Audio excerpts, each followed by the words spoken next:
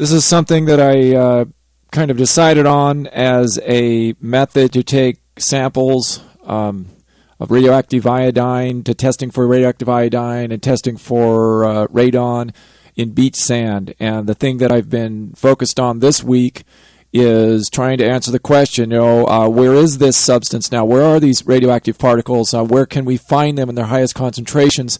And what I've settled on is a boring device that's used for razor clam digging, and it basically takes a bore out of the sand, okay? And if you modify the I don't dig for clams, so using these terms is new to me. So basically you take this clam boring device, and you could put every 2 inches, you could drill holes into it, and I don't really have specifications on the size, what the size of the holes should be. So that's just kind of, you have to play that by ear. I'm going to try to get this schematic to someone who's in the oceanography, the Oregon coast, or the people that the science, people that are into this, that do this kind of thing. Because if they don't have this and they're not taking these samples, they're not doing this study, I'm sorry, but I'll do it myself. Okay, this device right here costs about $50. I can go have this thing welded and made. I'm going to explain what this exactly does. It's a combination of taking bore samples for soil, joined together with how you take a bore sample for a tree. Okay, so you're combining two types of studies here, or two types of disciplines. And basically, this hand device, I'm going to zoom in on this.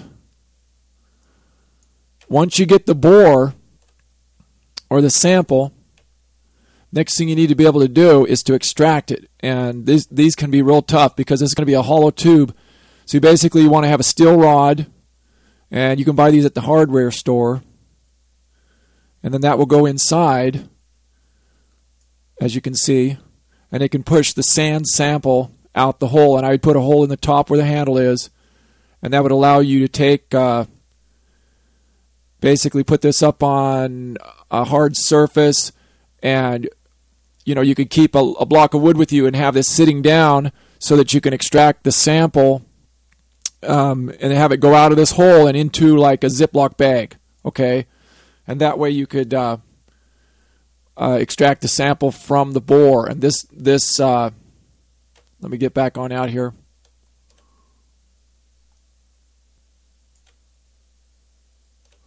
Yeah, and the way you first get the sample, you would want to take this, you push this down into the sand, and it's got to go a depth of 16 inches.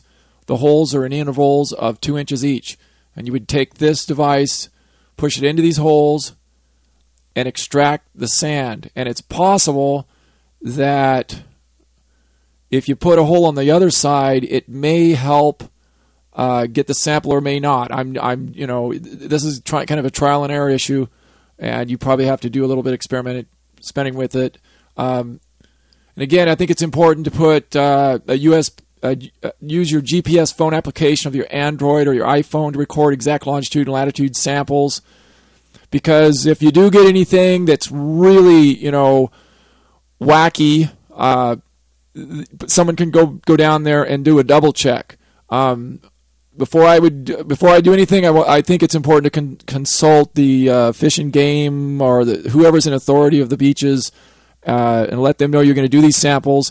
Couple things to keep in mind: if you do the samples way up where it's like dry, you're going to get a more accurate reading, because the only way that got wet is because the rain fell onto that, and it's not very wet about 6 inches underneath that sand. It gets pretty hard, and therefore you may be able to get some high concentrations within the first 4 inches further up on the beach. But as you go down to where it gets wetter, it's a possibility that stuff is going to be leaching. It's going to have leached all the way down through the 16 inches.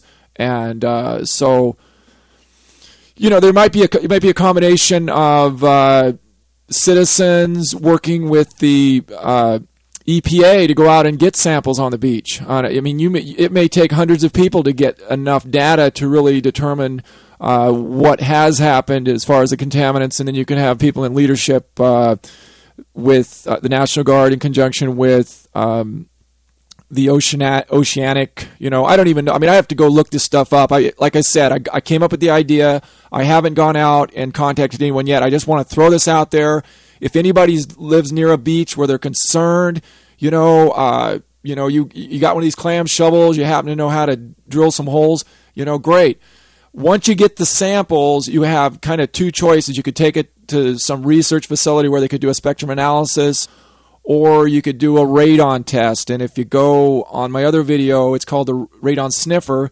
You basically get a radon detector, and then you put the sample in the bag with the radon detector, and you have to kind of leave it in there for 6 hours to get a reading. It might get a reading right away. So these are kind of do-it-yourself methods. And again, what I want to stress in this one is this is extremely it's very highly scientific in that it requires that you follow a strict protocol, because you can contaminate certain things that you're doing. And that's why it's important to have that GPS location, because if you do find something, then you can have some expert go out and double check it. And you want to have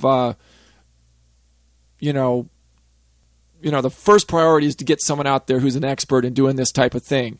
But if those guys don't really care and they think it's a joke, I'm sorry, but I don't. So I have no idea why those guys went to college to get their degrees, and they've got these multi-billion-dollar institutions, and what are they doing? What in the heck did they go to school for if they're not out there taking research samples and being as thorough and meticulous as I am, sitting here knowing fully well that we're,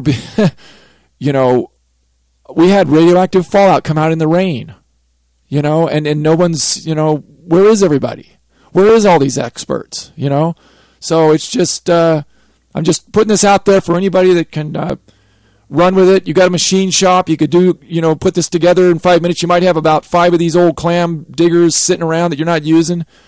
It's, and like I said, go out and get permission before you go out and start digging holes. And I don't think anybody would care as long as, you don't take a lot of stuff away and you're just doing it for scientific research, and they give you a permit. You might have to go check on that. I don't want anybody getting out there, getting in trouble, and then,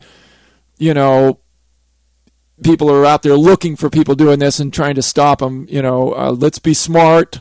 Let's not, upset things, but somehow get samples or encourage people. Like I said, I'm going to try to get this schematic. I'll send it off to, I think it's the Oregon Coast Museum, or I don't know what it is. I still haven't even looked. I haven't even done a Google search for it, so I have to still go figure that out. But I'm giving you this. Someone else can run with it independently of what I'm doing. And thanks for watching.